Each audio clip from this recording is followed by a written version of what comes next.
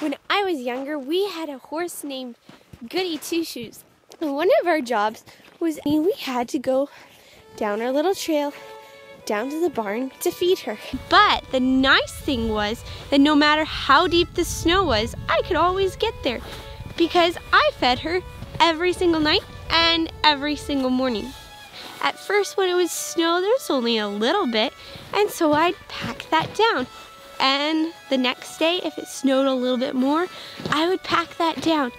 Practicing can kind of be like trying to walk around in this deep snow. It's so hard to get anywhere.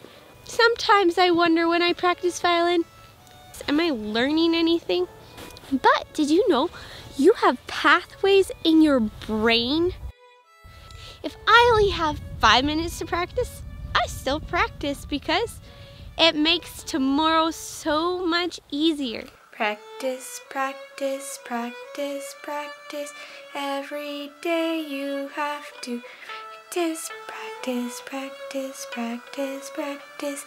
Every day you have to practice. Sunday, Monday, Tuesday, Wednesday, Thursday, Friday.